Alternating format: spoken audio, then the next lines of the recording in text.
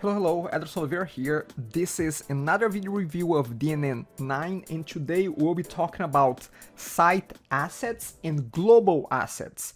And this will be a quick video because those two features, they did not change at all from DNN, from previous versions of DNN to DNN 9. So under manage, let's have a look at site assets. So site assets is the same view, and it's actually a page. You see that nothing changed here. And this is the equivalent. This is the same thing actually as admin file management.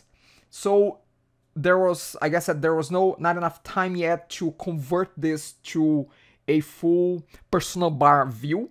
So DNN just decided to keep this view as is, so they could release DNN 9. There's nothing going on here. It's the exact same view, just a different name. Before it used to be admin file management, now it's called site assets.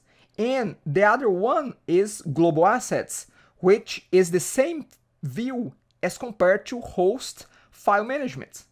So what we have is site assets are the admin level for the site, and global assets are the super user level for the entire DNN installation. And those two views, they have not changed at all at this point. I know that eventually they'll get converted to the new personal bar views, but at this point they are just standalone pages as they used to be on previous versions of DNN.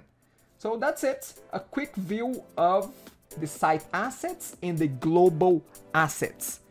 Talk to you in the next DNN video review. Bye.